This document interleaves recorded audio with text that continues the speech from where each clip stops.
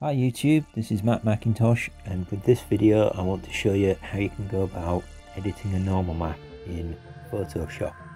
So I've got my character with its normal map set up. There are a couple of issues, so for example just here there's this kind of weird shading that's been captured in the normal map creation. So I want to go about fixing that. So first off, what I'm going to do is look at it in Silo so I can actually find that area. So this is the part of the map that I need to have a look at. I'll go into Photoshop and just zoom around.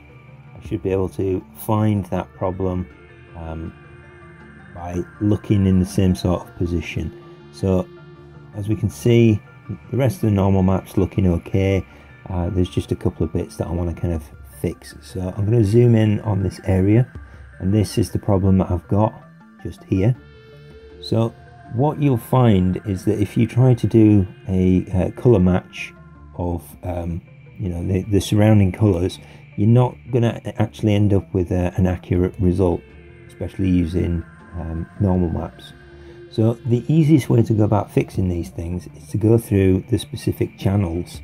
So I'm going through the red, green and blue channels and individually editing those. So what I'm starting off with is just using the brush tool with a light flow so that I can control how much it actually blends.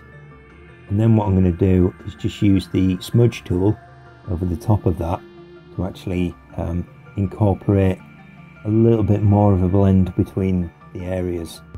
So obviously don't go with something quite as large as that brush, and it only needs to be subtle. It doesn't need a lot.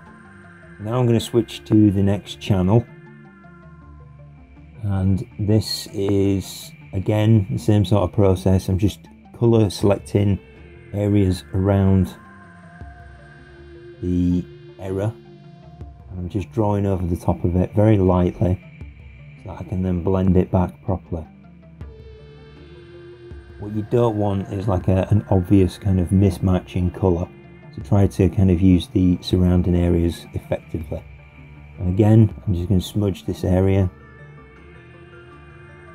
only lightly, just so that I can get a better blend between the areas that I've just edited.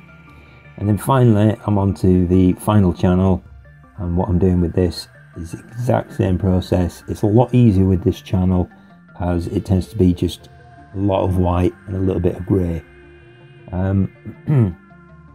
So once you've done this, what you can then do is you save your map. I'm going to save it as a Targa.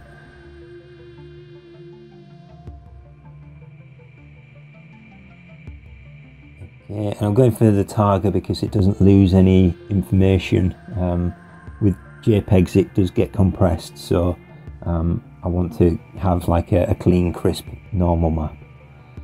So I'm just going to save over that file, and if I pop it back into Marmoset Toolbag, we should be able to see that this little area has been fixed.